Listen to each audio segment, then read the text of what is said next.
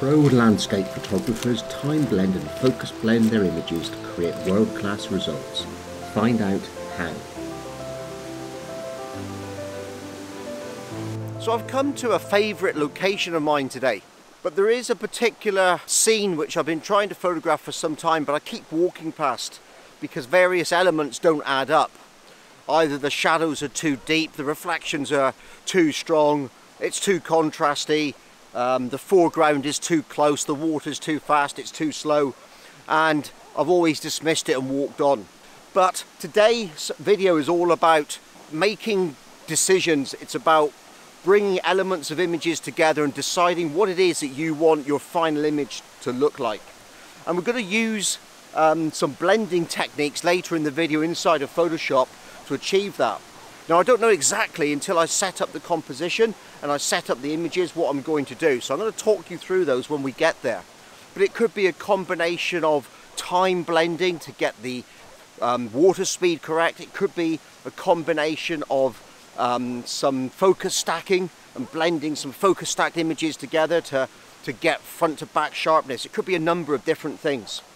And that's what we need to do as photographers, and this is what makes the difference sometimes between a professional looking image and one that is a little bit amateurish, is being able to look into the scene, decide what it is you need to capture, so that when you get back inside the editing suite, you've got all the raw data and all the raw information to bring these things together and create a harmonious image. So I'm going to set up my composition, then I'm going to talk you through it. And later on in the video, we're going to go into the editing suite and I'm going to show you how to combine these images together to transform it back into what I had in my mind when I was out in the field. And that's where we need to start. We need to start with the end in mind, what we're thinking about. So no further hanging about, and I want a coffee anyway, and we'll go and see what we can set up.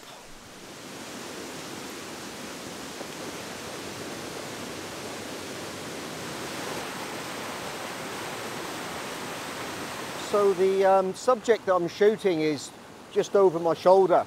Come to an elevated position on the riverbank where I'm able to look down through into the distance, and it's quite a nice light airy scene as you go through the image, but there are some very deep dark shadowy areas.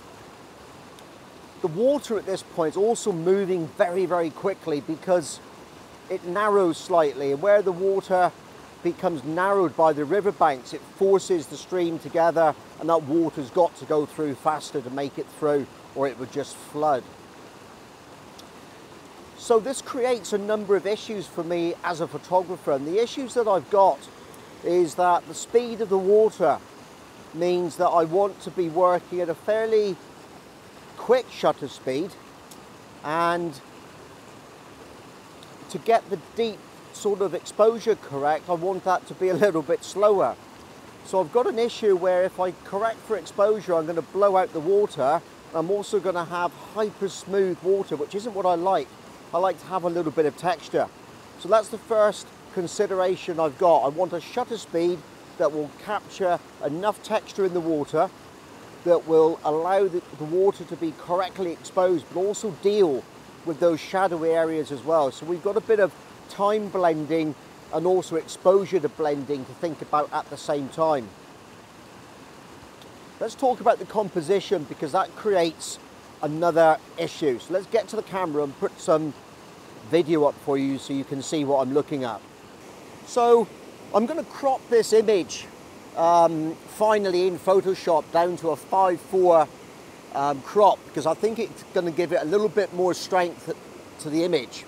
Also, what I don't want to do is include too much of the top of the sky in it, because it comes a little bit too bright and it will compete with the water that I want your eye to be drawn down to and look at. So we're going to crop the top of the image off. I'm also going to take a little bit off the bottom, but not a lot. So compositionally, I talked before about harmony, and the way I've composed this is to have some bank on the left and the right hand side, which balances the image out. Now, there's not a huge amount that I can do about the white water sort of rushing out the side of the image on the right hand side, but what I can do is make sure it doesn't flow out through the strongest point of the image.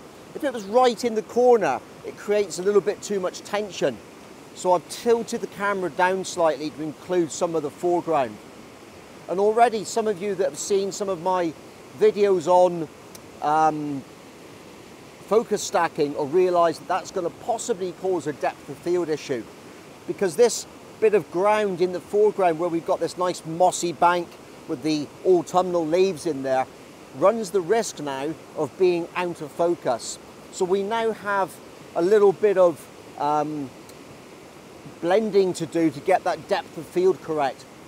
But we're not going to do a full-on focus stack because this image doesn't really require it or need it. All it needs is a little bit of sharper detail in the foreground. So we're going to blend that together as well. I need to take an overall general scene, which will give me a nice level of exposure for that nice light airy feel with that top lighting coming down through. We need to take a correctly exposed and correctly timed photograph of the water, and we need to take something which brings in that foreground so that we've got some nice depth of field in there as well, and it's nice and sharp. What we're going to do next is we're going to take the general scene. So I'm actually using the camera in live view because it's quite easy for me to do that. And we're going to be taking that image at f11 at about 2.5, 3.2 seconds, something like that, which seems to be working reasonably well. I'm also using my cable release because it sort of suits me really. So that's 3.2 seconds. Whilst we're doing that, what we can do is we can just take the, so it's at the same exposure, we'll just take the sharp foreground at the same time, same exposure settings. It's important when you do this sort of thing to consider the exposure, make sure it is balanced. So if you're going to blend two parts together of the same exposure, take them at the same time. So that's that bit done.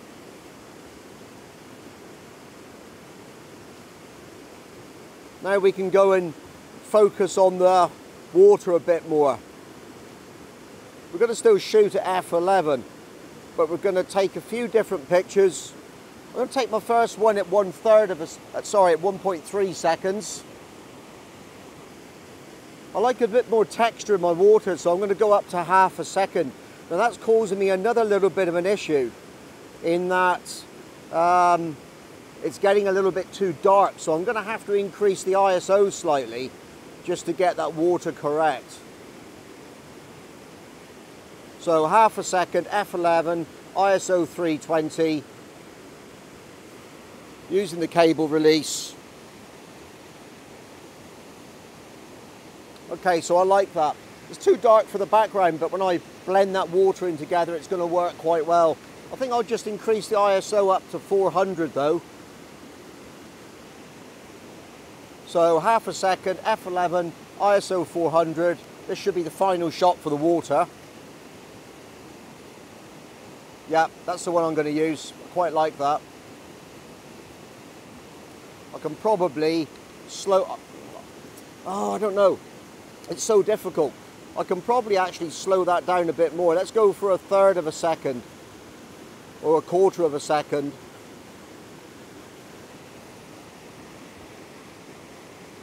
I might actually decide what I want to use in a minute. Okay, that doesn't look too bad. I'm going to have to manipulate the water a little bit in Photoshop because it looks a little bit muddy, but it's difficult to get it all in exposure. But I've gone for 1/4 of a second, f11 at ISO 400. So let's see what that looks like when we get back on the camera, sorry, back on the computer. So let's get back to the office and join these images together so you can see the finished result, because I really do want to take you through the full process. I'll see you back at the office.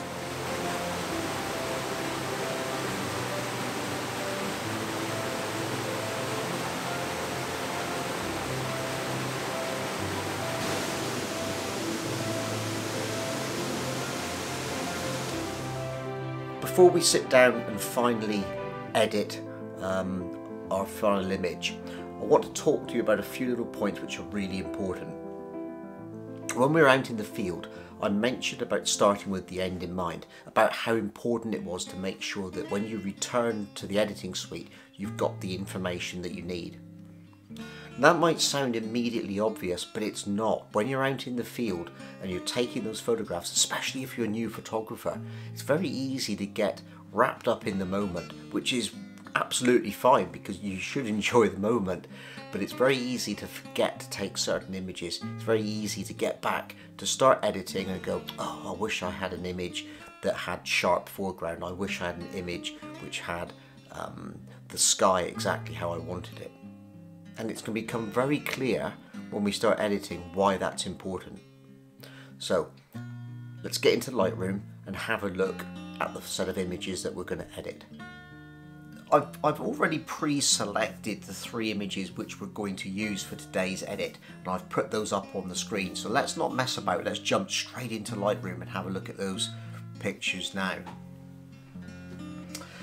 So if we look at the first image here on the left hand side of the screen at the moment, this is the image that we're going to use probably as our base image.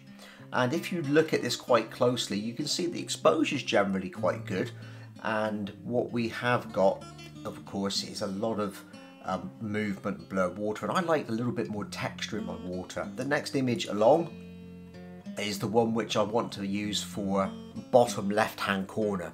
This is where we're going to be doing a bit of a blend to get in that sharper area. Now I hope you remember from earlier in the video that I focused just on that patch of ground in the bottom left hand corner, and the reason for that was quite simply I wanted to be able to make sure that that was the bit that we were focusing on and that we were going to sort of like see in the final image. What we've also got on the right hand side is the water. Now I like a lot more texture in my water. I don't like it too creamy, but I do like to have that sense of flow in there as well.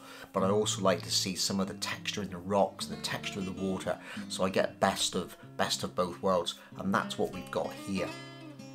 Now the process of editing these inside of Photoshop is where it gets all very interesting, because we're going to combine these 3 elements: the base image, the sharp bottom left hand corner, and the water together. We're going to blend them together to create this combination image which incorporates all these parts. So that's very easy to do. We select the 3 images that we want to do, and then we go up onto the top of the screen and we go Photo, Edit in, and we come down to Open as Layers in Photoshop. And the reason we're going to do that is because we don't want them as individual image. We want all of these images open together as separate layers, because once we've done that, we can then work on them individually. So it's just loading all those layers in for me now. When it's finished, we're going to go on to the next stage. There we go. It doesn't take too long if you've got a reasonably quick computer. So the next bit, we want to make sure that every single layer that we've got lines up properly. So I've just selected all of these layers together in the bottom right hand corner layers palette, and we can go up to Edit and come down to Auto Align Layers, and that will give us a number of options. If we were doing a panorama or something, we can have cylindrical, perspective, spherical, all these other different things, but all we want to do is click on Auto, and we just want it to line up these images together. And what that's going to do is it's going to make sure that when we start blending things together, we haven't got any ghosting.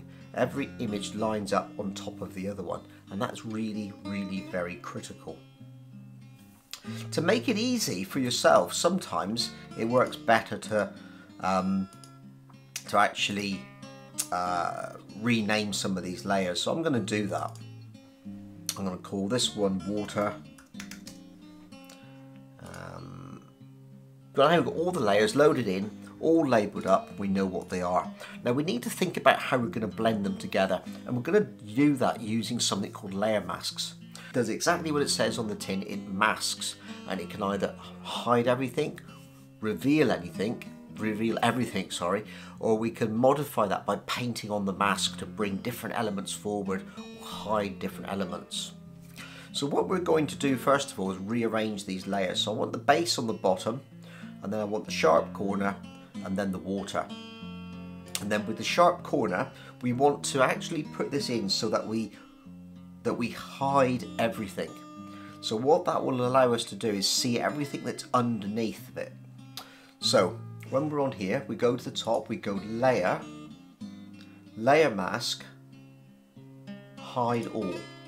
And as soon as you do that, it will allow you to see through to everything underneath. We can do exactly the same with the water, because now you can see that we've hidden it, we've hidden everything, it's looking through to the water layer. But we want to look straight through the water layer to the layer underneath. So we're going to click on Water, Layer, Layer Mask, Hide All.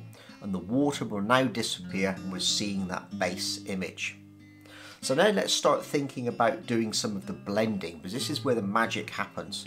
So if we pick the sharp corner again at the top, that layer, and we can zoom in just so we can see this area down the bottom. Look, there we go, that's good enough. We then want to actually uncover what's underneath some of these parts. Now the way that we do that is we pick up a brush. We're going to use a soft round brush, and if we put on the capitals key, caps lock, it'll actually show us the size of that brush. Now what we can do is we can use the white paint. So if you haven't got white selected, we select white, and then we can paint over the top. And what you'll find when we paint on that mask, it's now starting to reveal what's underneath.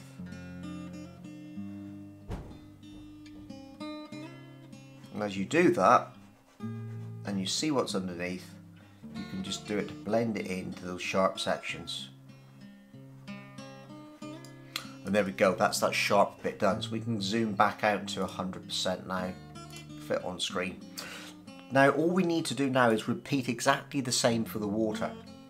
Now I'm going to do the water a little bit different, because I want to be a little bit more subtle and more gentle with it. So when we're painting on the water mask, we can actually change the flow. And I'm going to drop it down to about 50%, because that's fine for what I want to do. Now this is where the water really sort of transforms itself, because we can now start to transform the water by painting onto that mask. And as we start to do that, look, you should be able to start to see that water come in, look. Now it's really important, this is why I said it out in the field, that you actually control the exposure, because if the exposures were wildly wrong, you wouldn't be able to do this. It wouldn't look right, because it would need additional work doing on it. We'll just take that water down into that corner a little bit. Now we can always adjust the flow again. Just take that down a little bit more. I want some more detail in the top of this area.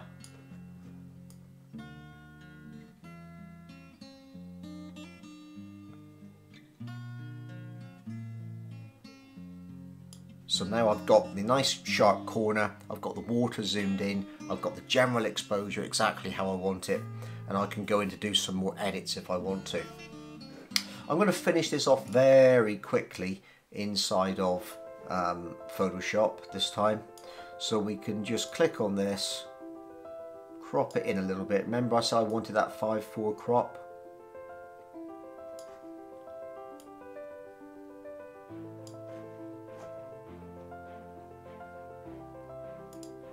Yeah, we're happy with that. There's a 5:4 crop. And if we wanted to, we could go further with it.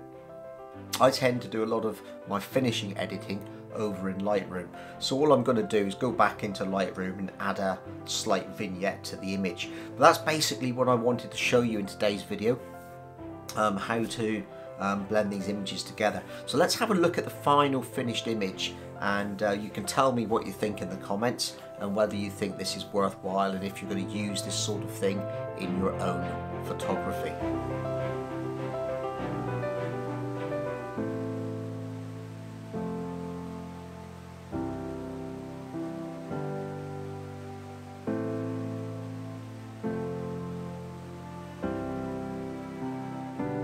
Okay, well I really do hope that you enjoyed today's video and you found it useful, and maybe at some point in the future you'll be able to incorporate this way of working into your own images. Like I said, really do think when you're out on the field exactly why you're going to take the image, how you're going to edit it at the end, and how these things are going to work together to create that sense of harmony and really get an image which gels together. If you've got any questions, please don't hesitate but to put the comments below and ask me those questions, and I'll be delighted to answer them. But for now, if you enjoyed this video, please give it a thumbs up. Even consider subscribing to the channel. There's more great content on here and lots more content to come. Check out my website, and until then, get out, enjoy your own photography, and I'll see you next time.